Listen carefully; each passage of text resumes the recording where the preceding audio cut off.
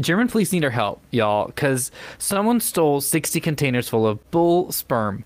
And this is not a laughing matter, because the thing is, you have to keep the sperm very cold. So the police are going around and asking the public for help and assistance with that, which I can only imagine is knocking on doors and being like, hey, did you do it? Did I do what? I think you...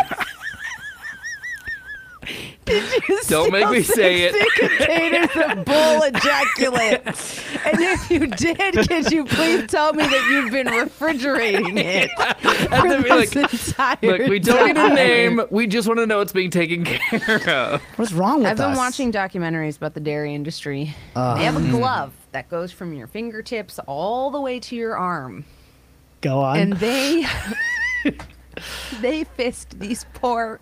Oh, no. How much do I have to pay the two of you to be a cow fister? Like, Omar will do this shit for free. He is like, wait, you're going to pay me? I don't have to pay you for the experience? Like, I think on it, like, if I'm being really honest with myself, like, to legit, I have to fist a bull until it comes? Is that what we're saying? No. Not until it comes. That's actually very different. Get there. Do you know where the sperm goes, Sandeep? Do you know how that Why am works? I fisting it then? Not what I said. but- Oh my lord!